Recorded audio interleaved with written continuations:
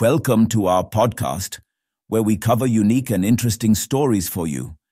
In this episode, we will discuss a 520 million-year-old larva fossil that scientists can see its brain.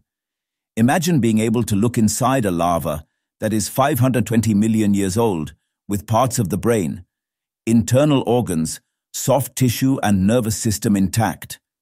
That is what a group of scientists from Britain's Natural History Museum were able to do.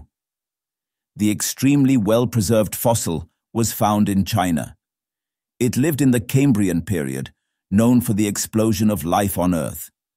Fossils from this period will give clues into how life evolved on our green planet. The larva belongs to a species classified as Youti Yuanshi, a prehistoric arthropod, whose current ancestors include insects, centipedes, and crabs. Youti is believed to have lived on the ocean floor during the Cambrian period. At 4 millimeters long, the larva fossil discovered in China's Yuanshan Formation is smaller than a grain of rice.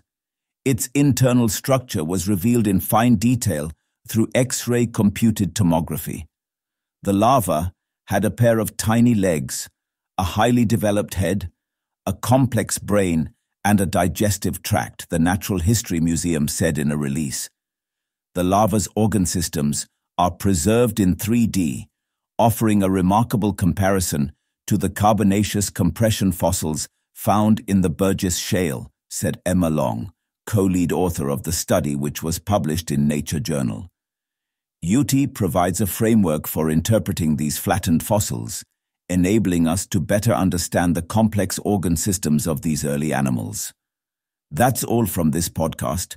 Thanks for tuning in. If you enjoyed this episode, be sure to subscribe and share your thoughts in the comments.